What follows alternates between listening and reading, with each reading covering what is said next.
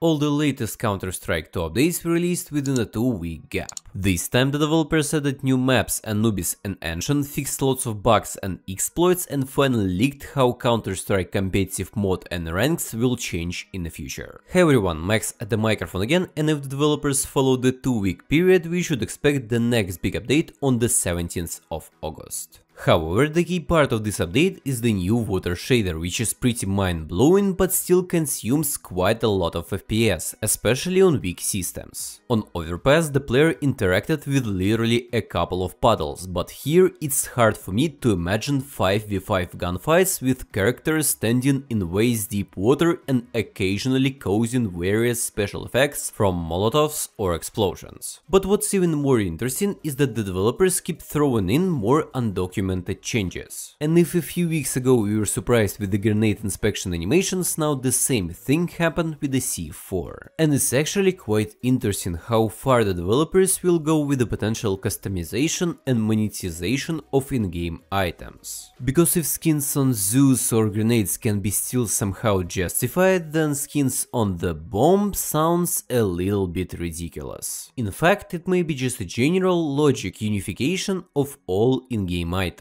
And the developers want to bring everything that is in the hands of the player under one standard, regardless of future plans for monetization. So when you press the inspect button, your character has to react somehow. But if devs decide to add skins on C4, you can exchange them on Skins Monkey. Use code GABE to get $5 for just trading your items. Select a few of your current skins, pick a new one in the same price range, and trade your old CSGO items for something new and shiny in CS2. Use code GABE and buy skins much cheaper with a 30 plus 5% top-up bonus. Skins Monkey, links in my code down below.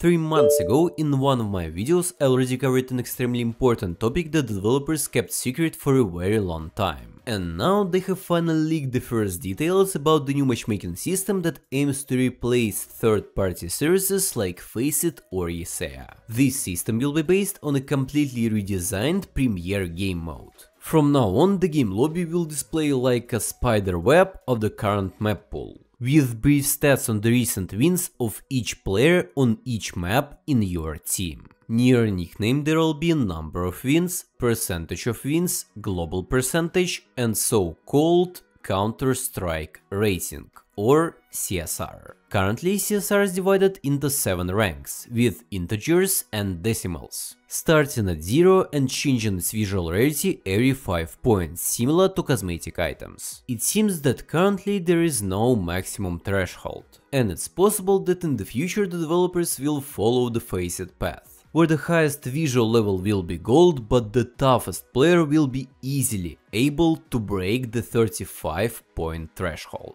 One of the most important parts of this matchmaking is the introduction of seasons with world and regional leaderboards. Now you will be able to sort the top players among your friends, in your country, in your region, or in the world, based on all of the above stats or CSR rating.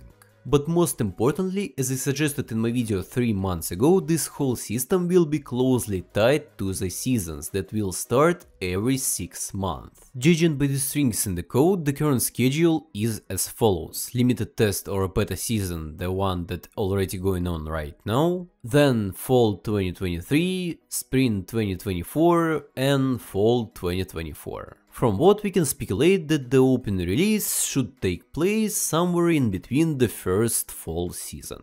Also, the developers are still working on a lot of things I've talked about in previous videos. The most interesting one is the suspicious progress on the eyes of the agents. When the developers put so much effort into a new feature 3 updates in a row, it means it's done for a reason, and I'm kinda sure it'll be used somewhere pretty often. The client mentions 2 functions: eye blink for blinking and eye target for locking on a target. If we will open any of the agents in the game model viewer tool, we will see that all the characters have new bones and additional additional eye-related modifiers. So I think in the future we may see more alive and detailed agents that will blink and look in different directions, as similar systems are used in other Valve games. Another flashback from the last update is the mention of a training day for newbies. When you start the game for the first time, you'll be asked to play some casual and tutorial matches against normal players or bots. And only when you're completely confident in yourself, you'll be allowed to play the competitive game mode. Leave a comment with the medal emoji if you watched this far and check out my previous video where I talk about skins on grenades, the remake of Inferno and future CS2 updates. Until next time,